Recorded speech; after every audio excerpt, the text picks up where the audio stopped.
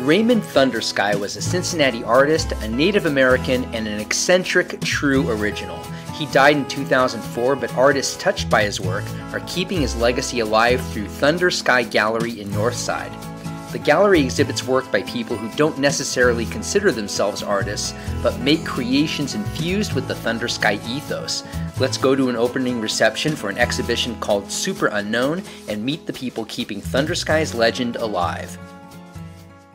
It's a non-profit gallery, and we established it to kind of keep Raymond Thunder-Sky's name and art alive. And he's a guy that used to run around, or actually walk around Cincinnati, dress up like a clown and a construction worker, and he would draw drawings of the buildings. And we have over 2,000 of his drawings that he left behind. So we archived that stuff here, also all the toolboxes and construction hats he had. And then we have shows like this in his honor of artists that kind of work like he did. I'm not a painter, but I wanted to be involved, so I went more of a mechanical sculpture approach, and that's what I ended up with. Today's National Breast Cancer Awareness Day, and I made the glass flowers for my wife Jenny, and I call them Jen Blossoms, and that's what they're for. They were designed for her.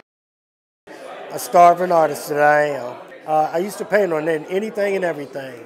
I paint rocks, I make canes. So I stumbled on this ceiling tiles. The reason why I do sci-fi is because when I was younger, I always wondered what it would be like in the year 2000. Now that I'm here, I'm trying to work that out. A year ago, I went to a family reunion in Greenfield, Indiana, and I went to the site of my old childhood home, and it had been torn down. And there were deer prints through what used to be the living room.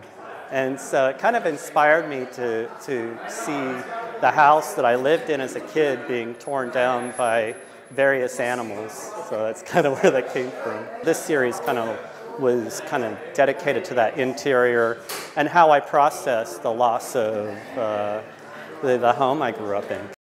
It's people that are artists that make art that usually aren't seen as artists.